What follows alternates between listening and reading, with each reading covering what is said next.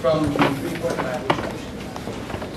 We are Julian, signing up for the prayer for the singing of our national anthem by the Bishop and the elders. Good evening. Let's look at the Lord and the word of prayer. Father, we thank you so much for this land of opportunity, this land, oh God, of promise. We pray even now, Father, that you would descend upon this place this evening in a very special way.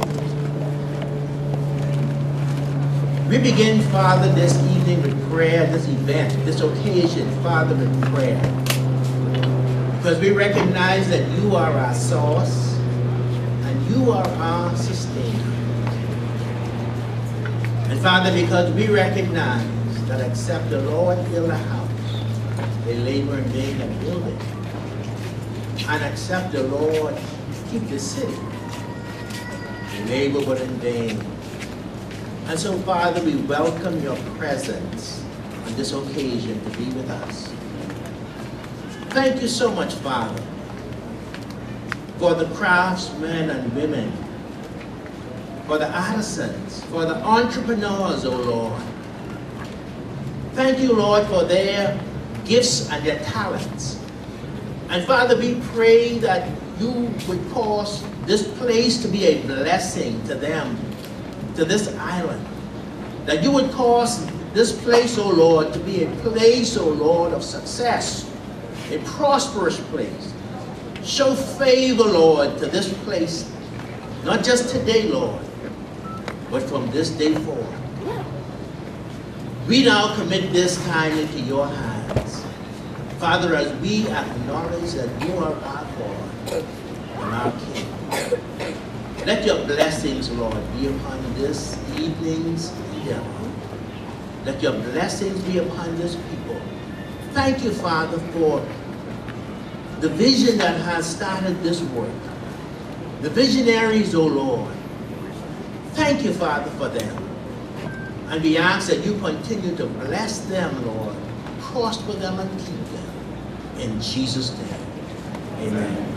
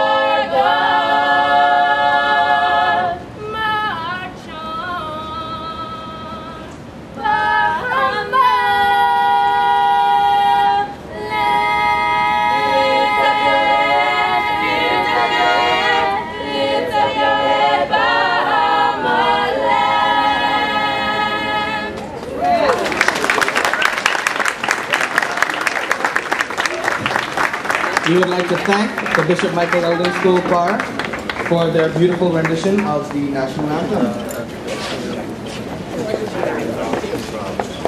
We would now like to call Mr. Edison Key, the Executive Chairman of Bahama Agricultural and Industrial Corporation, to bring remarks.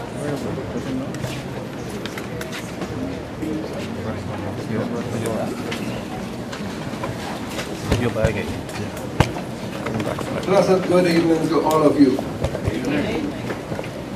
Minister Cartwright, Mr. Banks, Minister Senator, Mr. Gray, President of the Port Authority, Deputy Chairman of BAIC, Mr. Pinnock, Mr. Alexander Williams. He abandoned me from Albuquerque, so I had to come all the way to Grand Bahama to look him up. So he's Chief Administrator. So today I'm very pleased to be here in Freeport on this very special occasion.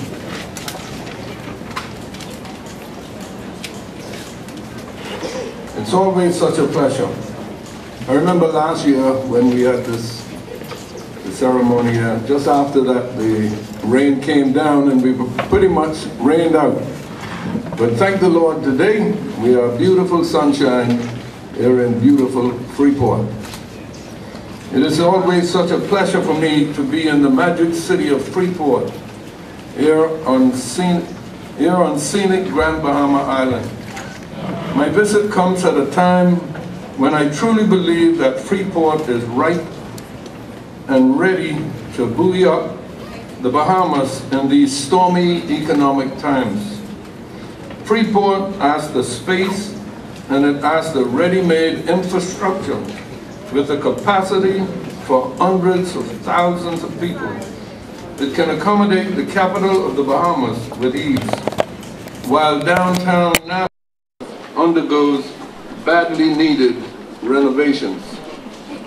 We haven't even scratched the surface when it comes to the solid contributions Freeport can and should be making to the economy of all the Bahamas. I admire the faith of Freeporters. I admire your stick-to-itness. Above all, I admire your independence. The world is going through an economic crisis. There is a shortage of money, it is said. Workers worldwide are losing their jobs. Hundreds of hotel workers have already been laid off in Nassau. Grand Bahama is no exception. Nevertheless, as I drove through this island, I could not help but see opportunities. With things the way they are in Nassau, and not about to get any better soon, perhaps now is the time for Bahamians to take advantage of the metropolis that Freeport really is.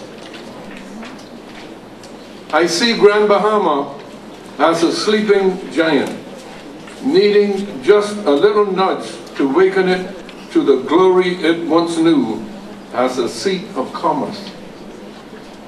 And that is why we at Bahamas Agricultural and Industrial Corporation, BAIC, are here today. It is an expression of our confidence in Grand Bahama's potential. I shall return soon so that we can have a good talk about agriculture and livestock rearing, at which Grand Bahamians are known to be quite good. We want to introduce you to a new and innovative ways of food production, because we who live in these islands and are millions of tourists, we need to eat. You may have heard that we are placing orders for 3 or 4 trailer loads of pineapple slips, cassava sticks, and plantain and banana suckers. These are top-of-the-shelf breeds and will be distributed free of charge to farmers throughout